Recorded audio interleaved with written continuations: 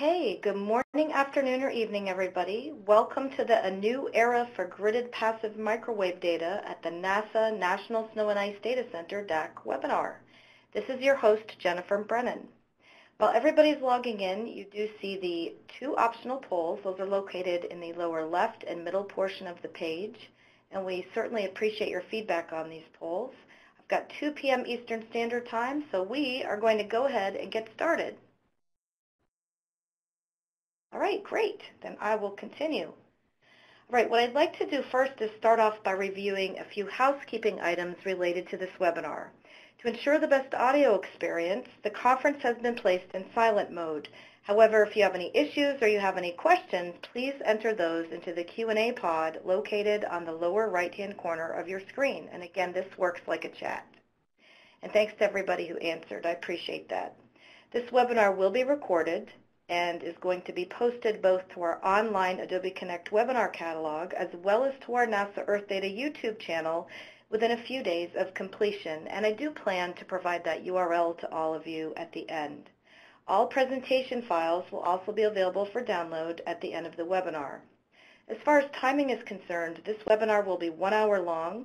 We've allocated 45 minutes to the presentation and live demonstration, with an additional 15 minutes for the question and answer period. After our speakers finish their presentation, what we'll do then is we'll move to a final set of polling questions, and then from there we'll transition directly to the Q&A period. Again, you will have an opportunity to ask your questions throughout all portions of the webinar by using the Q&A pod. This works like a chat. Due to the large number of participants, questions will not be answered using the raising hand function. It has been disabled. And just one final note, depending upon the volume of questions that we receive, I will extend the Q&A period an additional 15 minutes to 3:15 Eastern Standard Time for those of you who wish to stay on the line. What I'd like to do now is move to the agenda. During the first 15 minutes or so, our speaker will provide an introduction to NASA's National Snow and Ice Data Center Distributed Active Archive Center, or NSIDC DAAC, and their passive microwave data holdings.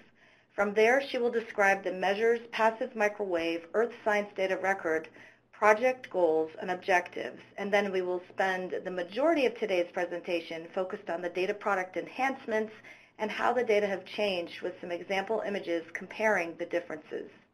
Finally, we will end with a brief summary. With that, it is my pleasure to introduce our speaker today, Mary Jo Brodzik, who is a Senior Associate Scientist at NASA NSIDC DAAC. Mary Jo? Jennifer, I am pleased to be here today to tell the audience about our new NASA Measures Gridded Passive Microwave Dataset. I wish to acknowledge a number of people who have contributed to the success of our project, including my co-I, David Long, who's at Brigham Young University, and his postdoc, Aaron Padgett, and my colleagues Molly Hardman and Richard Armstrong at NSIDC. The information that I'll be sharing with you today also had software development and format contributions from a couple of other people at NSIDC, including Kevin Beam, Julia Collins, Paul Madden, and Matt Savoy.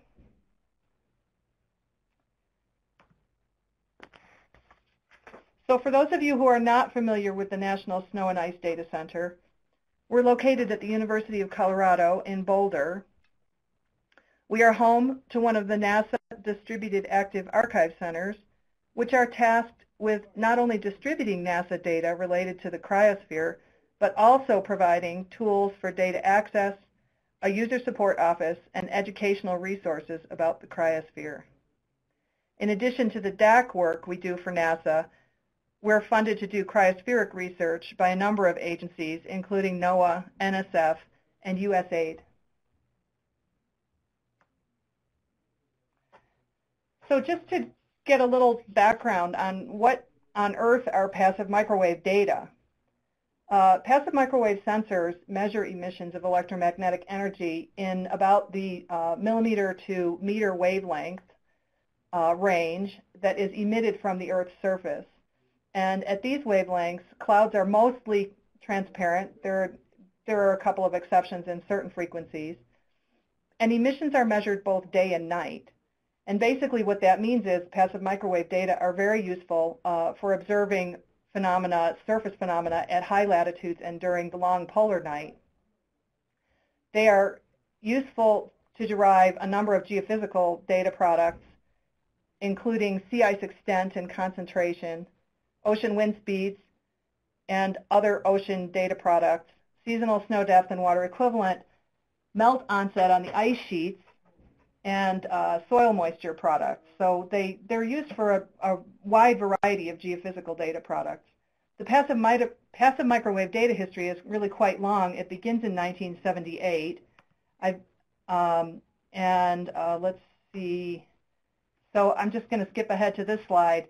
The record, beginning on the horizontal axis here in 1978 and stretching to when we first wrote our proposal in 2013, is a long record of sensors that are in sun-synchronous orbit. And you can see from this record there was this early sensor that ran for about 10 years, but then in the middle years, here out to here, there are a number of sensors that were all flying sort of in an overlapped pattern. And one of the things that one of our goals that we had for this project was actually to process all the data that were available. In the past, many of these sensors had only been processed for periods until a new sensor came online, and then the previous sensor would be dropped and wouldn't have been processed. So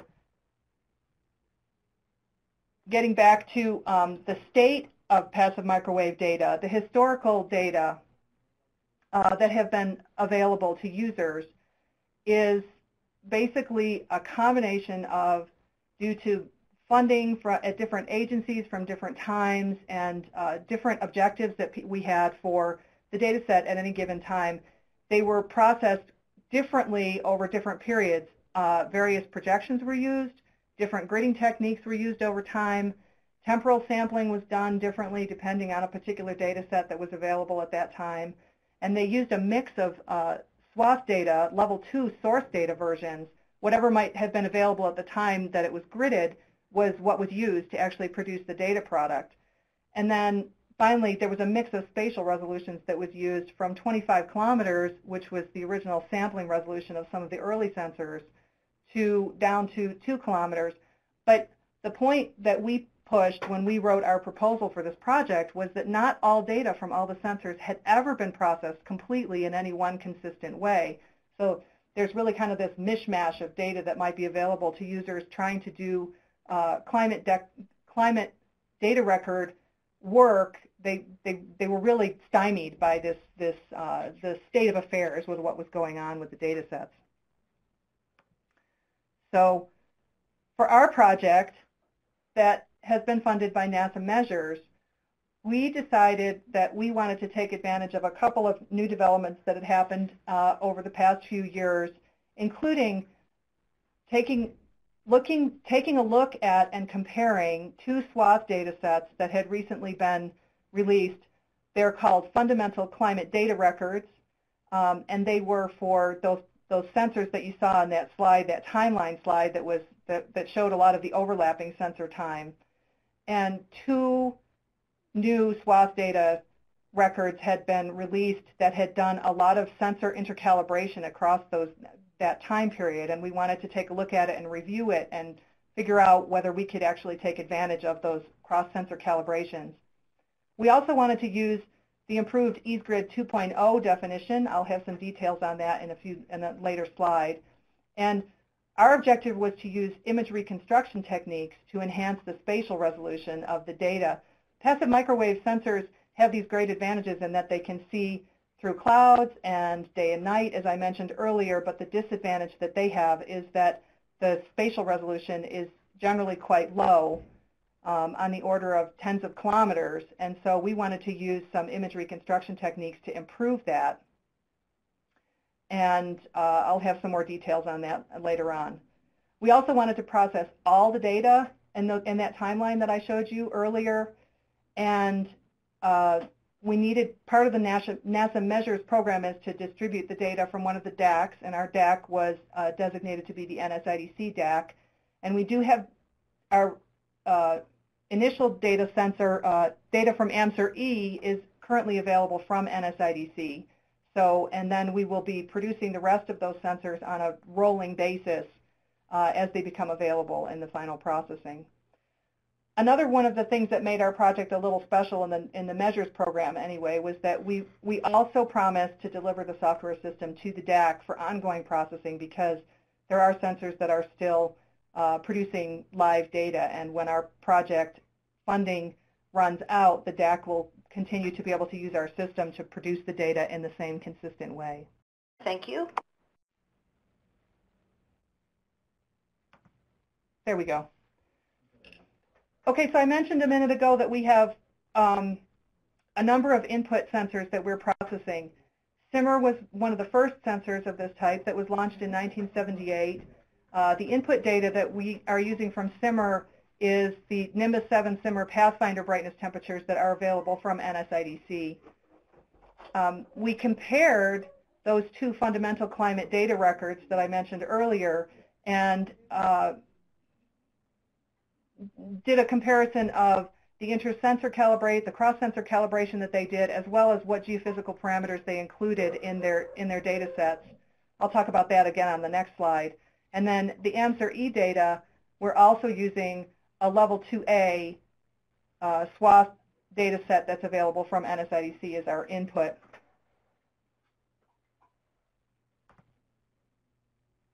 When we compared those two FCDRs, fundamental climate data records, we basically set up a list of requirements that we needed in order to do our processing and to run the system that we had to do. And we compared them. They both produced all the technical details that we needed. And so then we realized that we really had no clear winner for which one we should actually process for our project.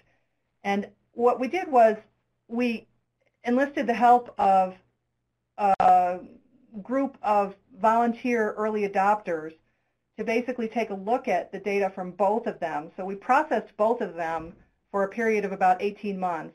And we released them to our early adopters to take a look and see if they had any clear preference on which data set they preferred. There was no clear preference, and so we decided to go ahead and use the CSU fundamental climate data record merely because the published record on what had been done to produce those data was a little bit more extensive. But I do emphasize that both of these fundamental climate data records would have been sufficient for our processing, and we simply had to choose one because we didn't have the funding to produce data from both of them.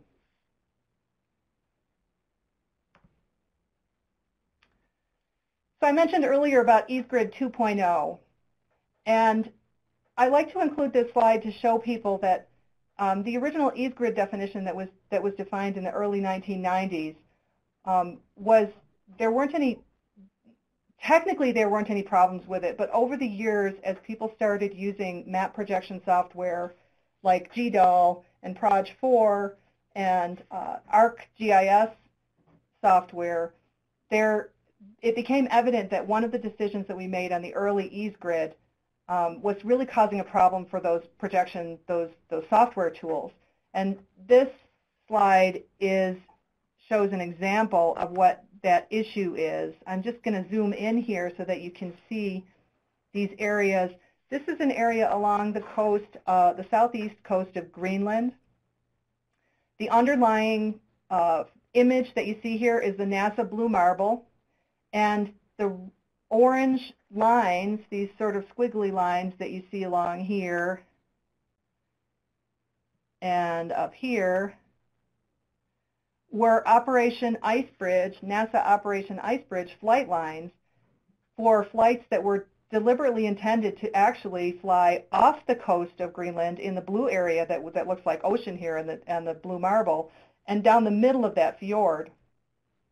And the problem with EaseGrid is really kind of the underlying reason why these flight lines ended up being co-registered incorrectly with the blue marble, and that is that the projection ellipsoid is not the same as the reference datum that the data are registered to. And that particular problem is evidenced in issues like this, where you can end up being, 10 or 20 kilometers off in your geolocation because of this issue.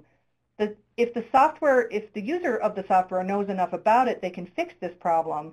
But what we wanted to do when we decided to define an EASGrid 2.0 was fix this particular vexing issue so that people didn't have to deal with this problem again.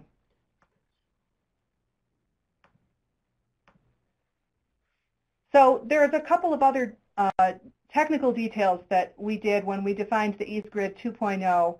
I'm not going to go into great detail on these slides other than to say we changed a little bit with how the edge of the grid here interacts with the equator, and the curvature of the equator is greatly exaggerated in this image. It's really just for illustration purposes. We had an issue that was caused by that basically resulted in some mapping software not really quite understanding exactly where the corners of the grid were. And so we set it up so that there's this little tiny sliver here that actually isn't covered in the EASGrid 2.0 grids that solves that problem and makes it easier for users to use EASGrid 2.0 data. The other thing that we did was at the pole, the original EASGrid had the pole at the center of the center pixel, and we shifted this. It was a little difficult for some to define that in some software packages, and so we basically changed it so that the pole was at the intersection of the center cells. That may be more detail than anybody is interested in, but if you are interested in that kind of detail, we do have a publication that I have listed here. The point for our project in using EASGrid 2.0 was what I have circled on this long list of differences between the two definitions, and that is that projection ellipsoid and data mismatch that I mentioned on that first slide caused the original software, or the original EASGrid data to require reprojection in order to get it into GeoTIFF. And GeoTIFF is recognized as a real standard as far as geolocation data and transferring data in images like what it is that we are producing for this project. And so using EASGrid 2.0 basically is supported in GeoTIFF format without any reprojection necessary. You don't need to know any details about the projection, about the projection, and you don't have to reproject it in order to put it correctly into GeoTIFF. Most software will do the right thing with EASGrid 2.0.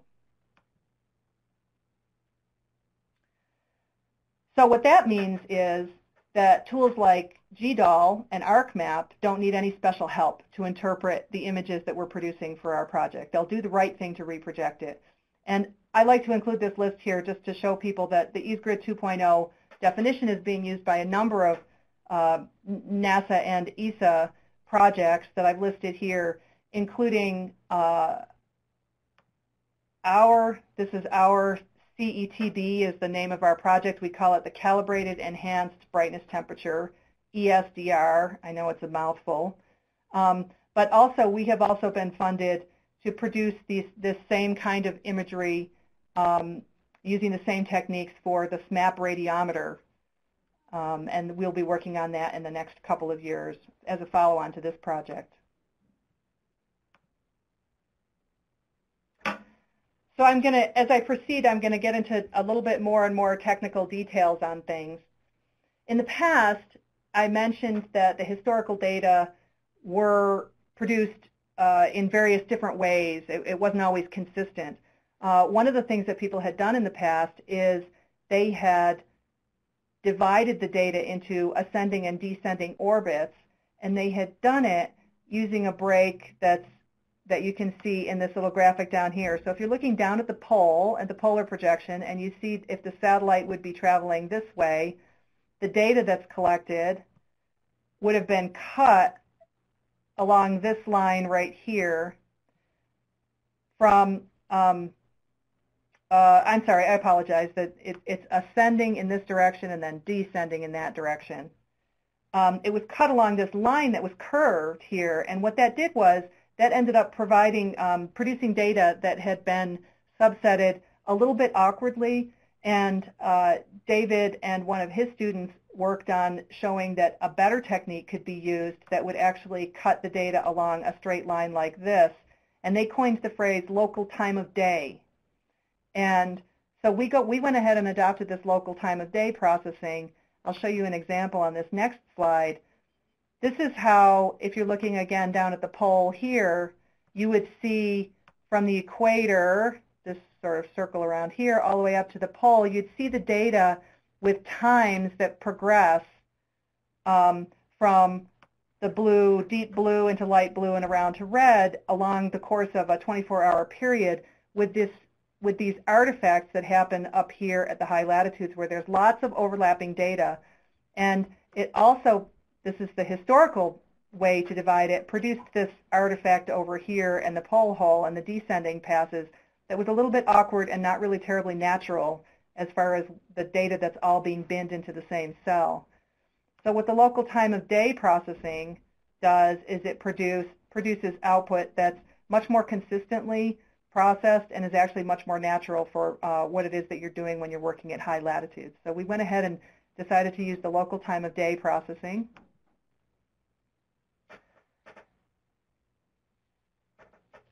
So in order to use the image reconstruction technique, we needed to be working on a data set that has the characteristics that these particular sensors exhibit, and that is, if you can imagine, there's a lot of information on this slide here, but this ellipse that I'm tracing here is about a 40 by 60 kilometer area that is a footprint that is actually the integrated area that measurement is describing. So you get a brightness temperature that represents this big area. I mentioned that these data were pretty low resolution, and that's a huge area on the surface that you might be looking at. But the other characteristic that these sensors have is that they have a lot of oversampling. So the next ellipse next to it actually overlaps that first one in this area here. And all of these other ellipses basically show different sized footprints for the different frequencies that these sensors measure.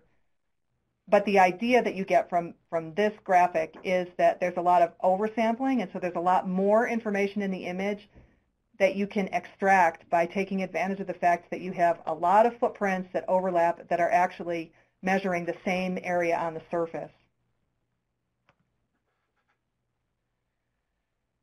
This next graphic I've included just to show that, for example, in the first circled graph here at the top, now instead of talking about the ellipses, I'm just talking about the center of the ellipses on a single pass that you see from this sensor. And you can see each one of these little dots here, here, here, here, is just the repeating measurement that's going along in space and time.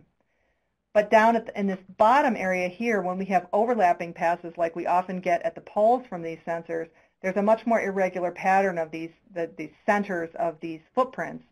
And this overlapping pattern, together with the very large footprints that I talked about on the previous slide, make it so that we can use image reconstruction techniques and we can push the spatial resolution and increase it quite a bit. Our project compared two image reconstruction techniques to accomplish this goal.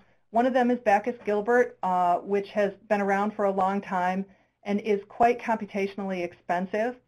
And the second one is the radiometer version of the scatterometry image reconstruction algorithm that David has developed and has published. Both of these image reconstruction techniques can be tuned to either enhance the spatial resolution, so improve the spatial resolution, or to tamp down on the noise and to suppress the noise in the image, but they can't do both. It's just a mathematical impossibility for them to do both. Both of the techniques require reasonable knowledge of that antenna pattern that I represent in the earlier graph by the ellipse. It's basically what's referred to by electrical engineers as the measurement response function. And that's what's used to actually weight contributions of overlapping measurements. The advantage that our SIR gives us is that it can produce the qualitatively same information in the output images in a fraction of the computational time. It's better than an order of magnitude faster than Backus-Gilbert. So now I've just included this cartoon to just talk about this, what does it really mean to be enhanced resolution? What have we really done with what's going on here? You're familiar with these ellipses that I use for the footprints, and if you can imagine in this left-hand cartoon, say these 4 ellipses are each contributing to the brightness temperature that we're going to calculate for this 25-kilometer pixel. Well, the lowest noise way to do that is actually to take those 4 measurements, add them together and divide by 4 and come up with a drop in the bucket averaged value of what would have happened, what we think is the brightness temperature at that location. What that does is it's the lowest noise answer to what is the surface, what was really happening at the surface that we've measured with those 4 overlapping pixels. If you move over into the image reconstruction side of this cartoon, we take those same measurements along with all the other measurements around them, and we overlay this grid here, which is, in this case, I just rendered it as 8 by 8, approximately 3-kilometer pixels.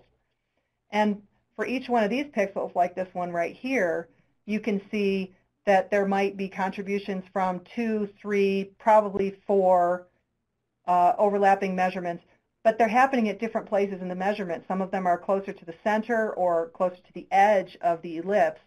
And so if we weight the values that we give them in the output grid, then what we can do is over here, we can produce an 8 by 8 grid of higher resolution pixels that are each weighted by those overlapping pixels. That's a little smarter way to actually find out what might have been occurring at a higher resolution, an enhanced resolution. So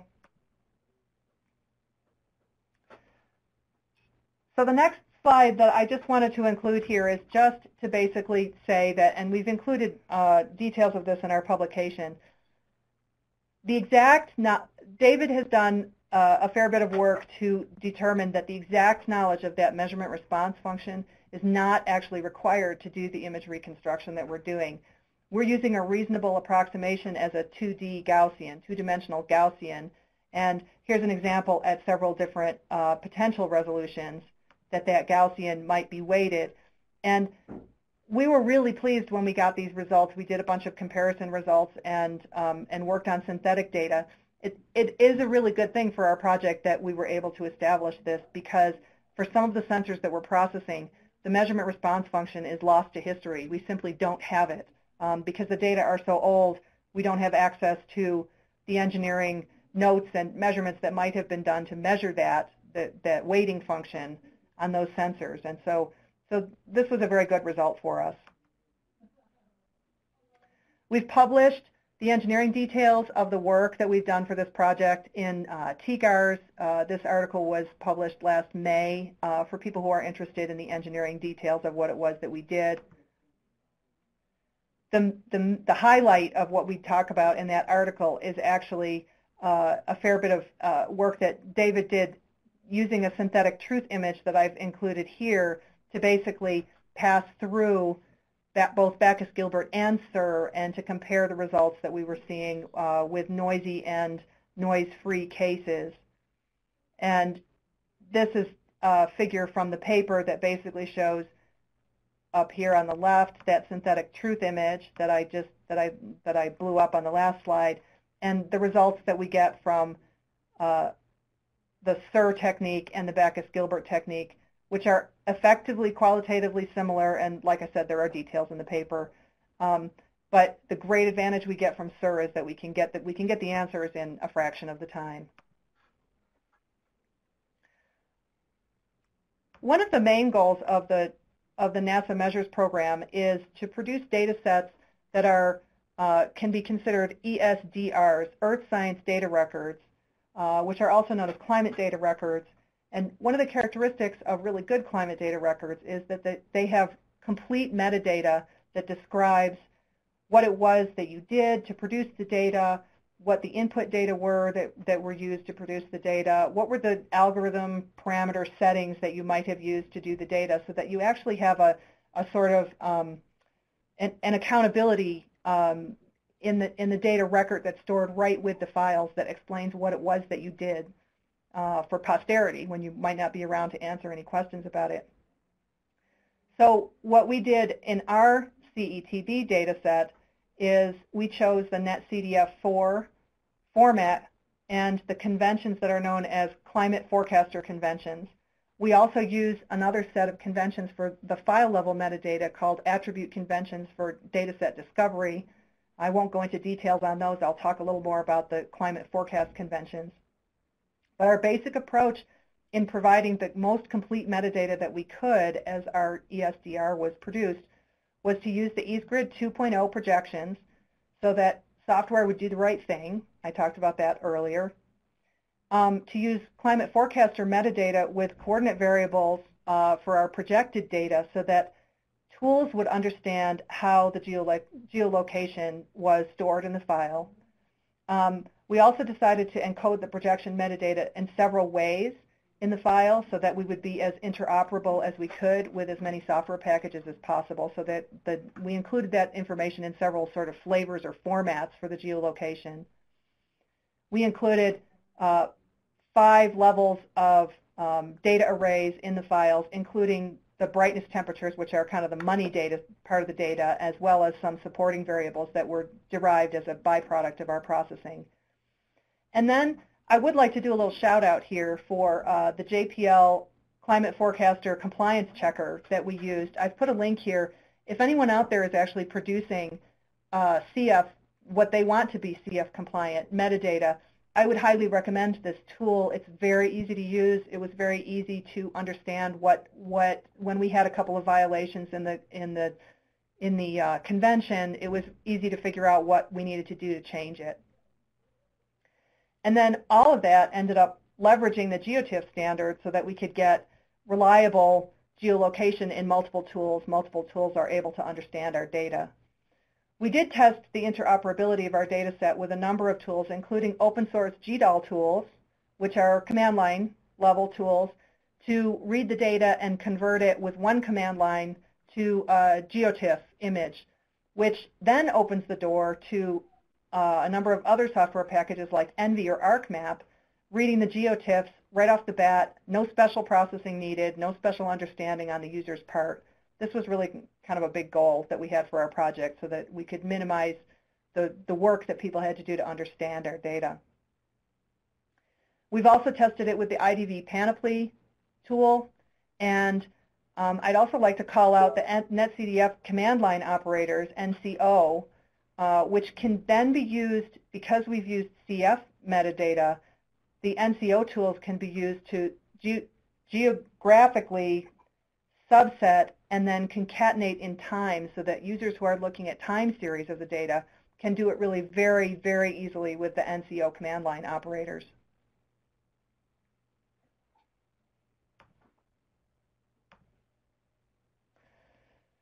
So what does all of this technical detail get the user? What it gets the user is that with a GDAL command that can understand the metadata that we've encoded in the file, a user can produce a fully compliant GeoTIFF and then open it up.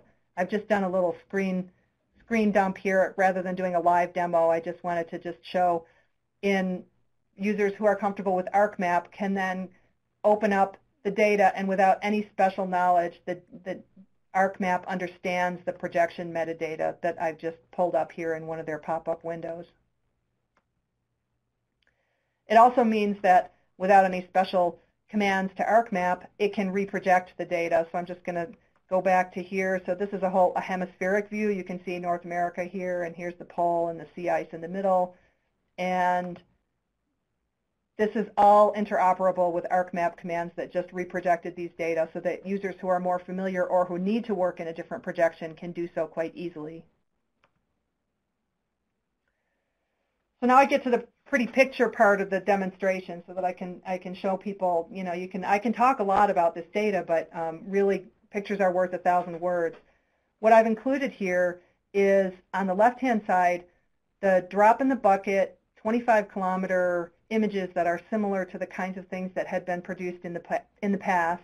And on the right-hand side are the enhanced resolution images. Well, you have to kind of squint to see what's going on here, but what I'm going to do is I'm actually going to zoom into the area of the Scandinavian Peninsula, and I'm going to zoom into that and show you what the differences are in these two images. Again, on the left, it's the low resolution, 25-kilometer drop-in-the-bucket averages. You can see some detail here along the coast about what might have happened, but it's pretty pixelated because 25 kilometers is pretty coarse resolution. And on the right-hand side are the results that you get from running the enhanced resolution processing that we have that weights all those pixels and takes advantage of the overlapping measurements. And you see a great deal more detail about what's happening along coastlines, areas of big gradients of brightness temperatures where the brightness temperatures transition from being very cold to very warm. And then, for example, on lakes here and over here. And because of all this work that we've done with the metadata and the standards, you can simply overlay coastlines without having to do any fussing or any understanding a lot of technical details about the geolocation. Here's another example from South America, or sorry, the Southern Hemisphere. I'm going to zoom into this area here that shows the southern tip of South America, including the Patagonian ice fields and the Antarctic Peninsula here. I've lost my pointer. There we go. Here, Antarctic Peninsula, southern tip of South America. And in this example, I put the low noise 25-kilometer example on the top. And you can see, you're getting the idea here. These are the pixelated ones. It's really kind of the low resolution version of this image. And on the bottom, this is the enhancement that we've been able to achieve with the image reconstruction processing that we have done. So we're quite pleased with these results and we think that it's going to open the door to people making some interesting observations about mining the rich information in this long data record. I've included this one last slide to call out the work of Joan Ramage that she presented last summer. She started using our data in an area of the high Arctic of Severnaya Zemlya. It's an archipelago in the very high Arctic, and you can see the low resolution images here on the left that's zoomed into. It's a small island archipelago. I think there's several smaller islands, but there's about 3 islands here. And she's also overlaid the Glims glacier outlines on these, and she was able to do that quite easily. On the right-hand side, you can see what we got, the image enhancement that we were able to accomplish with that same area. Joan has some great results that's showing that the enhanced resolution data can be used to study melt onset on ice caps and ice sheets in areas, small areas like this that were really not possible with the original data.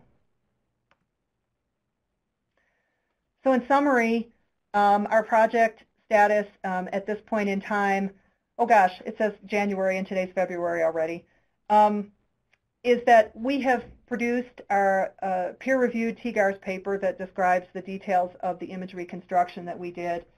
We also have 2 white papers and an algorithm theoretical basis document, all in the spirit of trying to be as accountable and as transparent to our user community as possible for what it was that we did and what decisions that we made and why we made them. We produced a prototype data set for about 18 months worth of data that was reviewed by our early adopters. And I'm quite proud of some of the feedback that we got. One of our early adopters said that they found our product to be one of the best products they've examined in terms of data set usability. So all that work that we did fussing with the metadata paid off in my mind when I started getting comments like this from users. Our early adopters returned no clear preference for the 2 possible input data sets for SSMI, and so we went ahead and chose CSU for our final processing. We have finalized our data content and the metadata that we include, and the data can easily be reformatted to GeoTIFF. And the CF metadata also allows people using NCO tools to slice and dice the data however they need to do it in time and space to work more easily with these data. The AMSR-E data are complete and they are currently available from the NSIDC DAAC.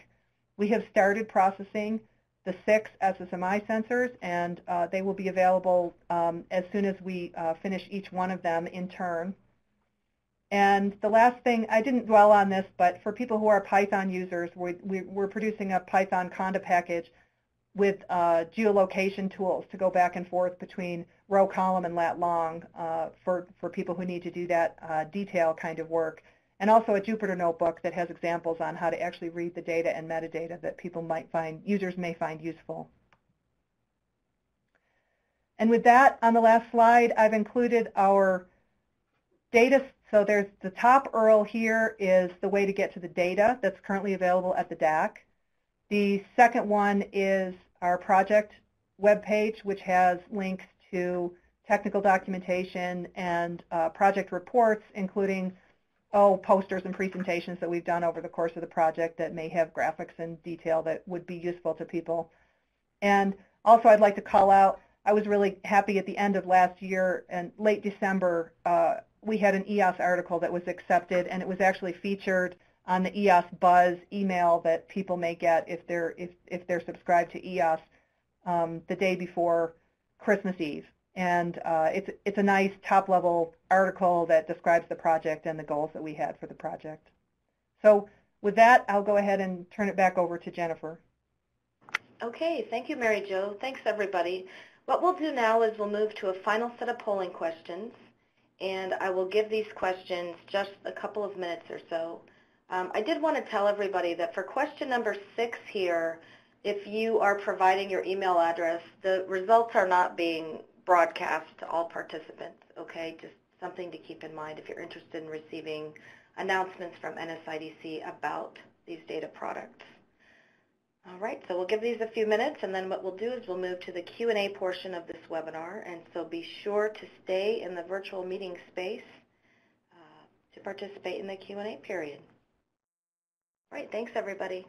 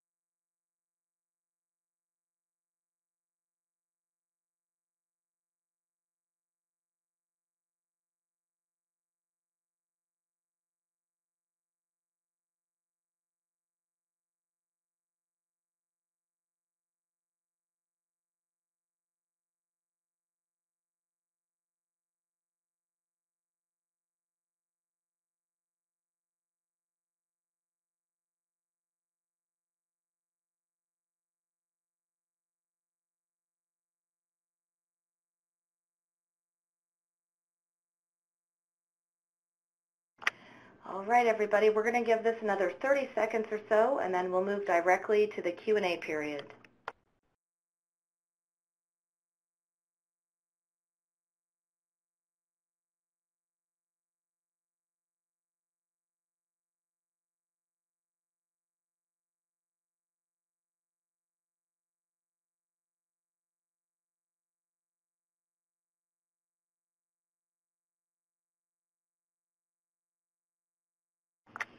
All right, everybody, let's move to the Q&A period.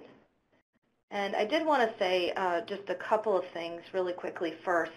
I will be uploading, our speaker had a minor change to her slide deck, so I'll be uploading the presentation in just a moment. And then as you see here on the thank you slide, this webinar will be posted both to our online Adobe Connect catalog, which is the tinyurl.com Earthdata webinar. There's also a link on that page for, if you'd like to sign up to receive announcements for other data discovery and access webinars. For example, our next webinar will be held next Wednesday and will feature hydrology, severe weather data products and tools from our NASA Global Hydrology Resource Center, DAAC, in Huntsville, Alabama. And then at the end of February, we'll feature a webinar on SAR data, synthetic aperture radar data, at one of our DAACs in Fairbanks, Alaska. All right, so let's move to the Q&A period. Right now, I don't actually see any questions. If you have a question, what I'd like for you to do is type that into the Q&A pod located on the right-hand side of your screen. Anybody? Surely we must have a question here. All right, great. Our first question is, will lat-long arrays be included in the NetCDF file? Mary Jo? No, we decided that would blow up the data volume too much, but we are producing corresponding latitude longitude arrays as separate NetCDF files on their own merit, and we're in the process of producing those and getting the DAAC to be distributing them. I'm actually in the process of doing that right now, so they will be available. Okay, thank you, Mary Jo. Our next question is, how about AMSR-2 data? Presumably the questioner is asking about whether we're going to be processing those data. I have applied for funding to do the same image reconstruction technique on AMSR-2, but it has not yet been successful. I am still looking for funding opportunities to do that. It would not be hard to do, especially since we've processed AMSR-E and the formats and the content and format are really quite similar. So we are actively seeking opportunities to do that. Okay, thank you, Mary Jo. The next question is, when will 3.125 kilometer sea ice concentration be available? Oh gosh, I don't know. It depends on the people who work on the sea ice algorithm, how quickly they pick up on the enhanced resolution data. I know that they are interested in using these brightness temperatures to derive sea ice at that resolution, and honestly, we've only just produced the first AMSR-E, the full time period, just in December, and so they really haven't had enough time to work with that yet, but I know they are very interested in doing so. Okay, thank you, Mary Jo. The next question is, comment and question combined. Great presentation. My question is this: how can we use this product to identify melt refreezing events over snow in the Arctic? There are several people who have worked with brightness temperatures to look at onset of melt events. Joan Ramage, whose work that I highlighted late in the presentation, she has done it. Also, Marco Tedesco has done it, and they both have publications for how the data can be, how the melting signal can be extracted from the brightness temperature. So I would recommend that you take a look at those papers for those techniques. Okay, thank you, Mary Jo. The next question is, what is the range of the number of footprint observations that go into each grid cell? It varies. It depends on the latitude of the observation, because as you get closer to the pole, there's more overlapping swaths. It also depends on the actual resolution, the target resolution, like the 3 kilometer or the 6 kilometer, how big those pixels are. It is one of the pieces of information that has never been available before that we've included in this data set. I mentioned that the brightness temperatures were the money array that was the most interesting bit of information that's included in the files, But another layer that we include in the files is the number of measurements that were used to derive the brightness temperature for that pixel. And that's included for every pixel in every image. And so you can see, if you're very interested in understanding those patterns and how they change over space and time, you can actually extract it now with the extra ancillary data that we've included in the files. Okay, thank you, Mary Jo. The next question is this data suitable for thermal inertia estimation looking forward permafrost mapping? I can't see that question. Could you repeat that, please?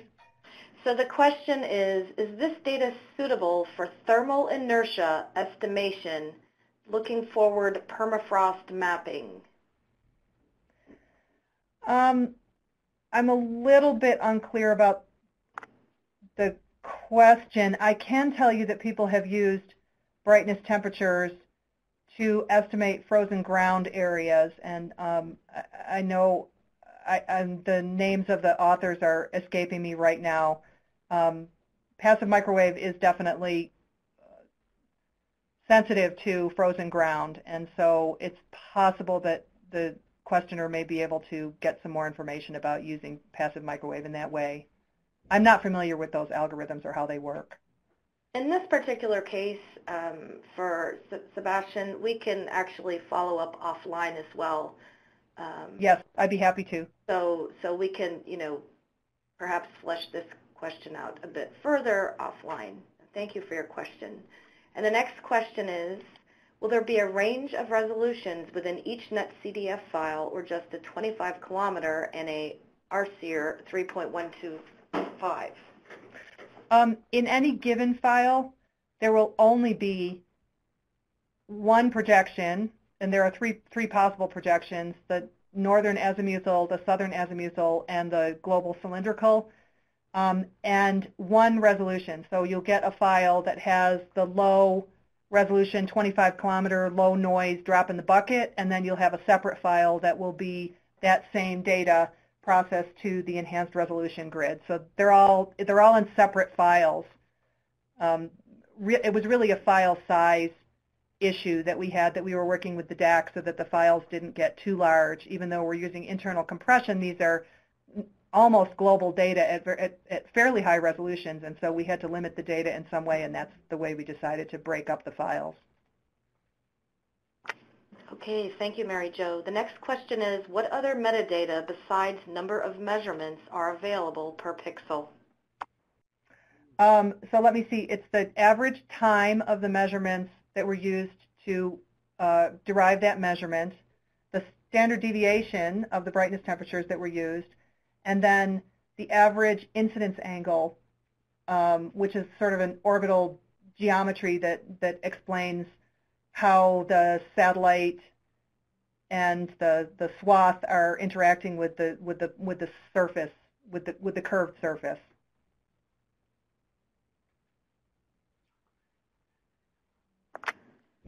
All right, thank you, Mary Jo. Are there any additional questions? Give this a couple minutes here.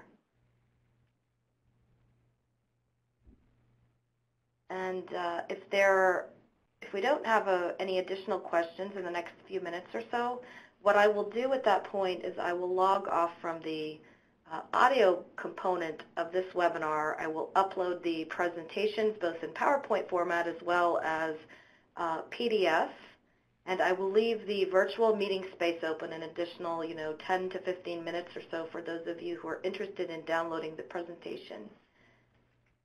Any additional questions from anybody? Yes. Okay. Jennifer, it looks like Peter. Oh, yeah. I'm sorry. Go ahead. It looks like Peter has a follow-up. Yes.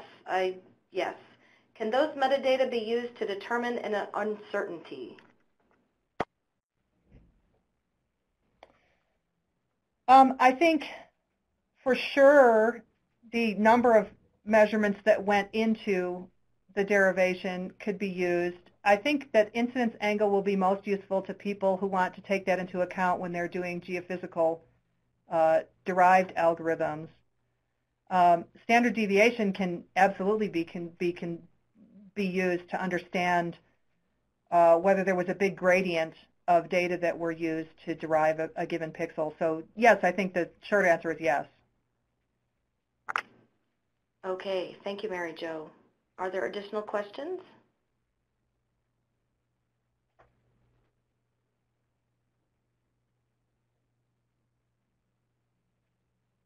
I don't see any additional questions at this time. I'll give it another 30 seconds or so. Again, what we'll do is we'll log off from the audio, but we'll leave the virtual meeting space open, so certainly if you think of something, feel free to type that into the Q&A pod. And during the last 10 or 15 minutes or so, I will be uploading the two presentations, both in PDF and PowerPoint. And you can feel free to email me if you have any questions about anything, and I can put you in contact with Mary Jo or the User Services Office at the National Snow and Ice Data Center. All right, everybody. I would like to thank all of you for joining us today, and I hope that I will see you online at a future webinar.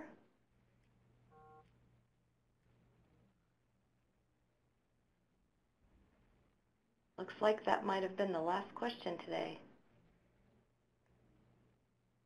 All right, well, thank you to our speaker, and thanks to all of you for joining us. At this particular point in time, with no further questions in the Q&A pod, we will log off from the audio portion, of this webinar, and I will upload the files, so feel free to stick around in the virtual meeting space to download those files. But also know if you have a hard cutoff, you'll be able to download the files on the Adobe Connect online catalog, which is the tinyurl.com Earthdata webinar. All of our webinars since May of 2013 are also posted there as well. So you'll be able to, by going through to the end of the presentation on the online catalog, you'll be able to download the files at a later date. It is a persistent feature by accessing the webinar in that way. All right, well, thanks, everybody. Thanks, Jennifer. Thank you, Mary Jo. All right, take care. Bye-bye now.